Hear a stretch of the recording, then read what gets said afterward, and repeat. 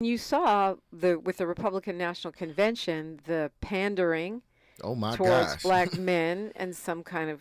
Amber Rose, sit down. It's funny that Republicans and others want to attack Kamala Harris saying she's not black enough. Now you've got a woman up there who said she wasn't black, Yeah. and then she says she never said she wasn't black, and then And made her whole career off of hip hop, right. an extension of hip hop. You got this fool Tim Scott. You got Byron Donaldson. It's embarrassing. I truly believe they think any black face will do. Yeah, for sure. You know, they're like, look, if we just throw one of them up there, they will be fooled. We are not fooled. We've never been fooled. We recognize our folks faster than anybody else. Kamala Harris is a bit different than all those folks. She's not, Herman Cain or Clarence Thomas. Ooh, she's the an AKA Lord. from Howard. And you may not have to agree with her on everything, but you can't deny that she's one of ours.